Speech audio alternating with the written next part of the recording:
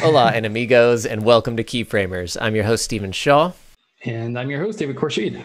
Right now, we'll be giving a quick overview of the techniques used to build this animation. So, you might remember in some of our previous episodes that we did something called the flip technique, which stands for first, last, invert play. And it's generally a way to make layout transitions really, really smooth by having the illusion of a last element appearing in the place of a first element and then transitioning that to zero so that you have the illusion of smooth movement and smooth scaling.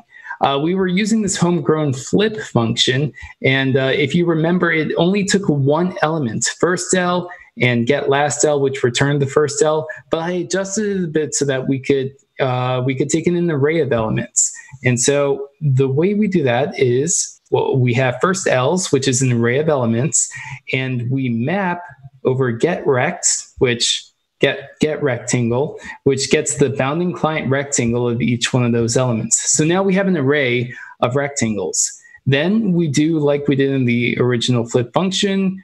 On the next animation frame, we do something, and then we get all of the elements via get last L's. In this case, it's just going to be the exact same as the first L's. And then we're going to do for each on each of those last L's so that we can get each individual rectangle of those last elements. Now remember, we still have the array of first rectangles that we could reference the original first rectangle of each elements from.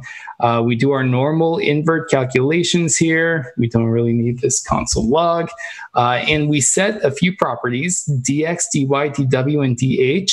In this case, only dx and dw are going to be important to us. And I'm also adding a double dash w. And what this is just the width in pixels of the last rectangle. Now, this is going to be important when we do our sliding layers, which we're going to talk about next.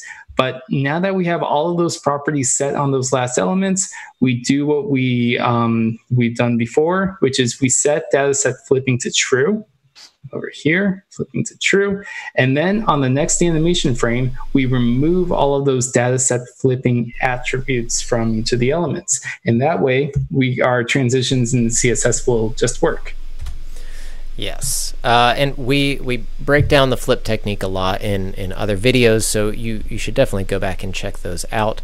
But essentially, for the CSS side of things, I'll show a little bit of what's happening there. We've got all of the elements that we want to animate. They've all got the same transitions right now, and then when data flipping is active, they have transition none. This is so we can instantly move that element where it needs to be with our transforms. So down here, res and zer, we're translating those back to their original position with that dx value. So whenever the animation happens, whenever we trigger that flip, if I take that off, you can see how res and zer are just instantly where they need to be. This transform dx makes it so that they transition into place from that old position. If things would refresh here. There we go.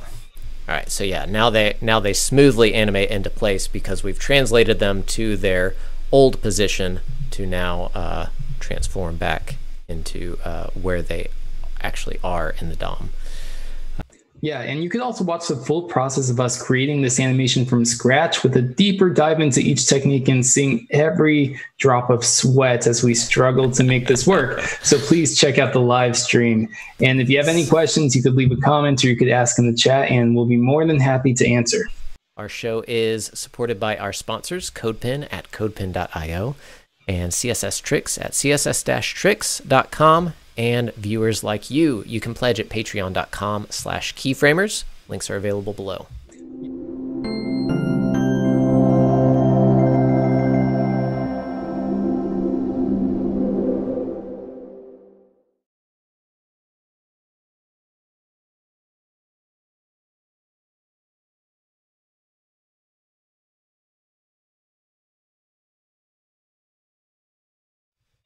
Hola, amigos, and welcome to Keyframers. I'm your host, Stephen Shaw, but you may know me as...